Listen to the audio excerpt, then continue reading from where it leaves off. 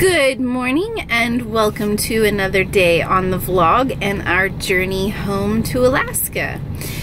We had a great night at Ben's mom's last night. Got caught up and visited with family. It's always a good thing to be able to do that. Now we find ourselves in Ontario, California. So guys, we're pretty excited to announce that we have formed a partnership with Yokohama Tire, and we have the honor of reviewing and testing some Geolanders, which are their truck tires. And we are here at their corporate facility in California to pick up our tires at Will Call. Yeah, there it is. I see it right here. Will Call and express deliveries only. Nice. Ta-da! Man, this truck turns on a dime. It sure does. That was kind of fun.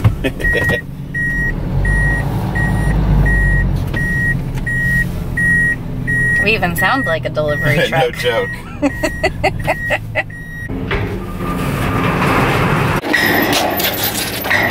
Hi.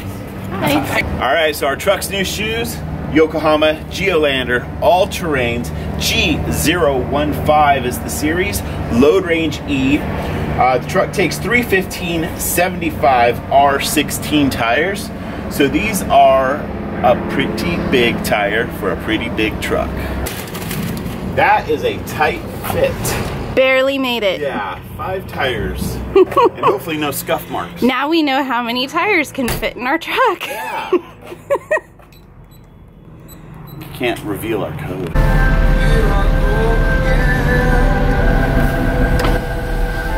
All right.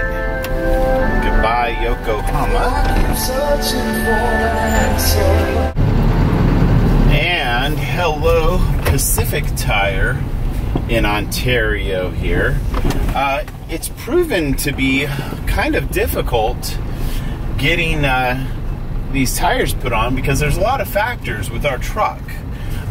Number one, it's heavy, 12,500 pounds. Number two, we need to torque the lug nuts to 300 pounds, not like with the impact gun, but with an actual torque wrench. And not too many places have had all the capabilities to put tires on this truck.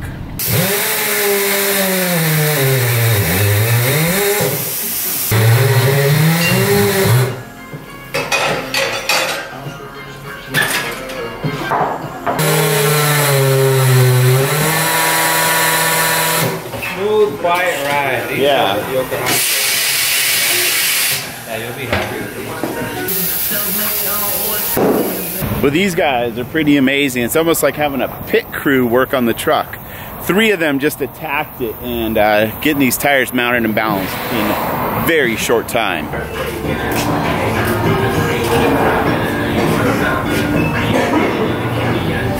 All right, if you're wondering why did we go with the Geolandar G015 all-terrain tires, well, you know what?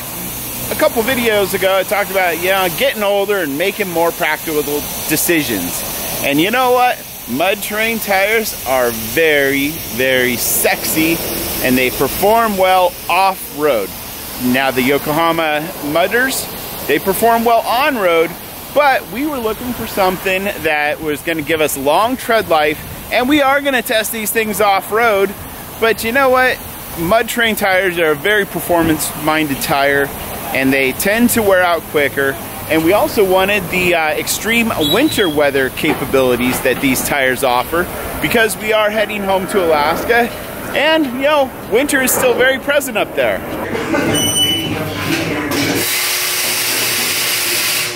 One other reason why we chose these is because if you tow like a 5th wheel or a travel trailer as your RV, these Geolandar G015 all-terrain can go on your tow vehicle. So you're gonna have to stay tuned and subscribe and all that for long-term reviews, but trust me, we are gonna be putting these tires to the test, guys. So here's another odd little tip about our truck. All the tires, wheels I should say, on the driver's side are reverse thread. which can be a little confusing because your mind sometimes automatically goes righty-tighty, lefty-loosey.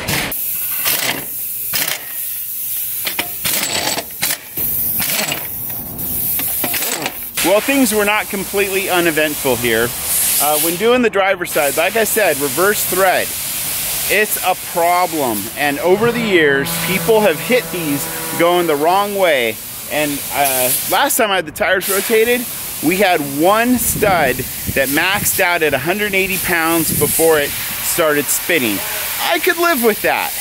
But you know what? Now we have one that's completely stripped and one that's halfway stripped. So out of our 6 lugs, we're operating on 4 1/2. And that's not gonna cut it.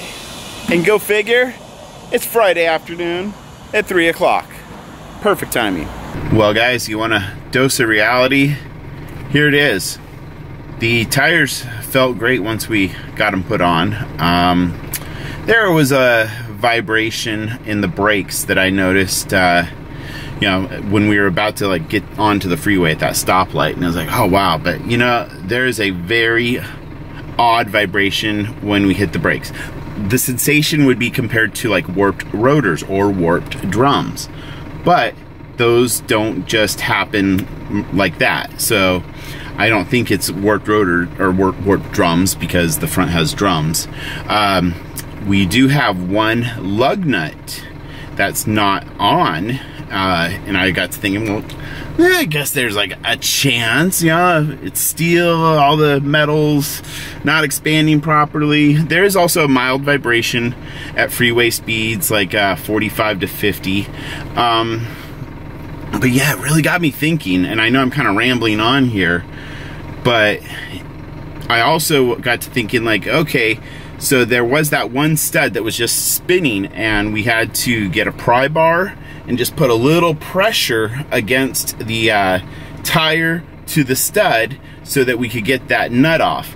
But it was just such mild pressure. But then you're thinking, okay, well, I guess there's that chance that could have messed things up.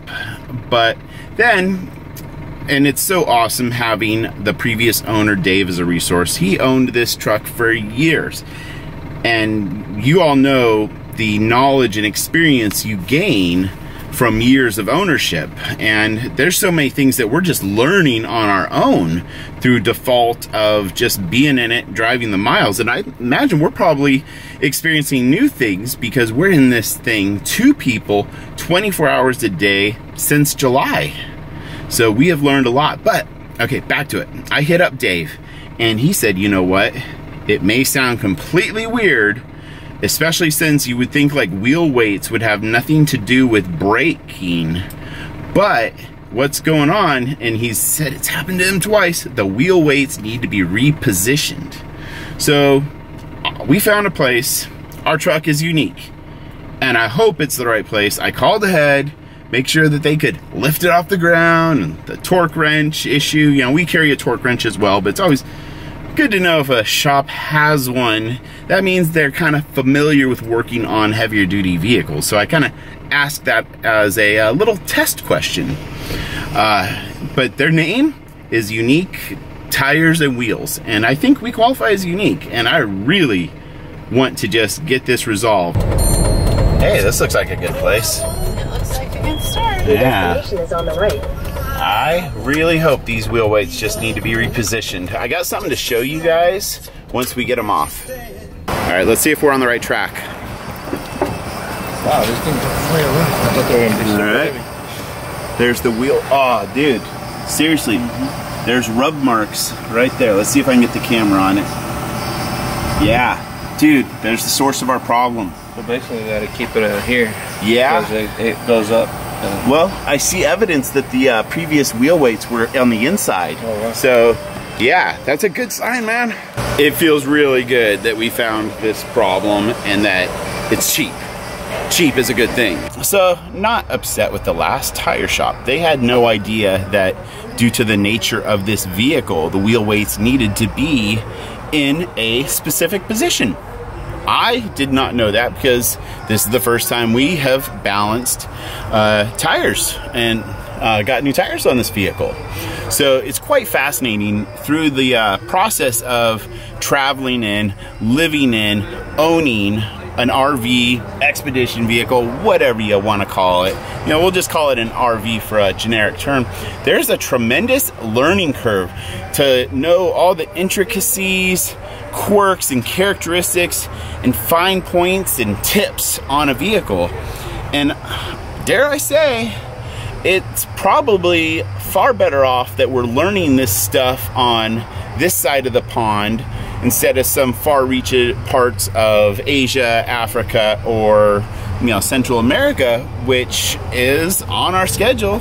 You know, once everything in life is in order, we are going to be going overseas. And every day's a learning experience, guys. And I'm sure a lot of you who own RVs can attest to every time you get something new, the learning curve just starts all over. And even after owning Nelly, our last one, every now and then something new still came up and challenged me. But I'm really happy that, and knocking on wood, that this is hopefully going to be a very cut and dry issue, and I can give you a good feel of these new Yokohama Geolandars.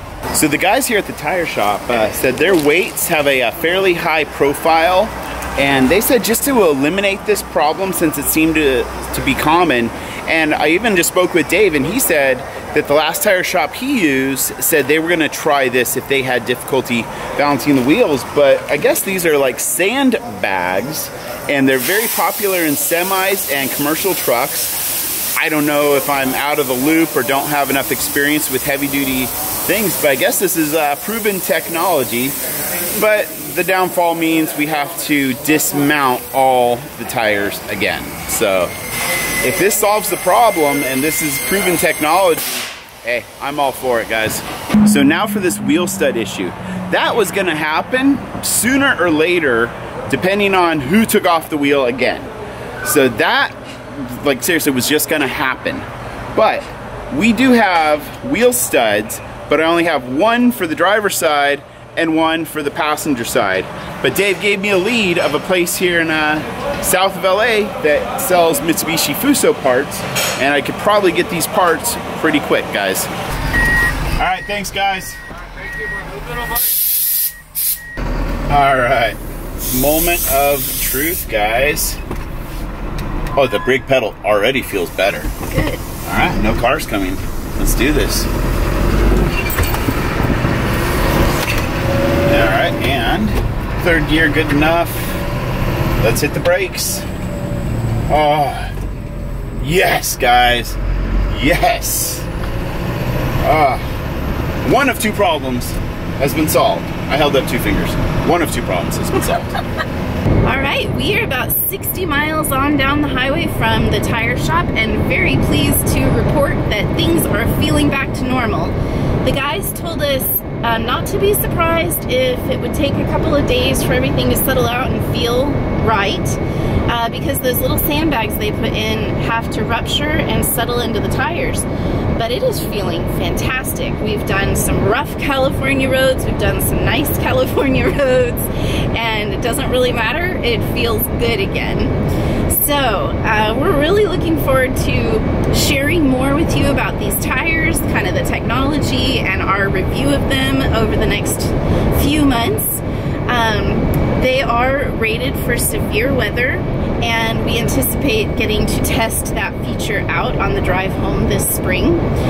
They also have a really long tread life, which is something we thought was a fantastic feature for obvious reasons. And on that note, we cannot thank Yokohama Tires enough for hooking us up here. We are so excited about this and really looking forward to what this partnership holds in the future. So, on that note, we are headed north to Alaska this spring, back home. If you are not already subscribed, hit that button so you can ride along with us, and we'll see you tomorrow.